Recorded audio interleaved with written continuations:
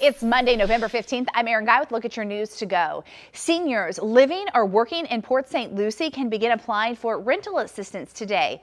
Those ages 62 and older can find the application by visiting cityofpsl.com/housing. In order to be considered, applications must be turned in person at City Hall. You can apply starting at noon.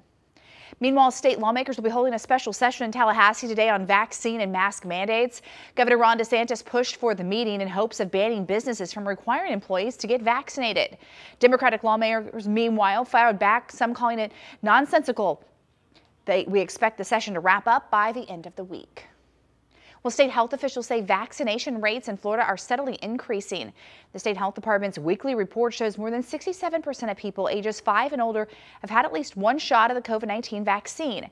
That's equal to more than 20 million people. And as we take a look at your forecast on a Monday, a great way to start the week. Hopefully you can get outside for lunch because we'll see highs in the mid-70s today, really low humidity and an abundance of sunshine going forward. That's your news to go.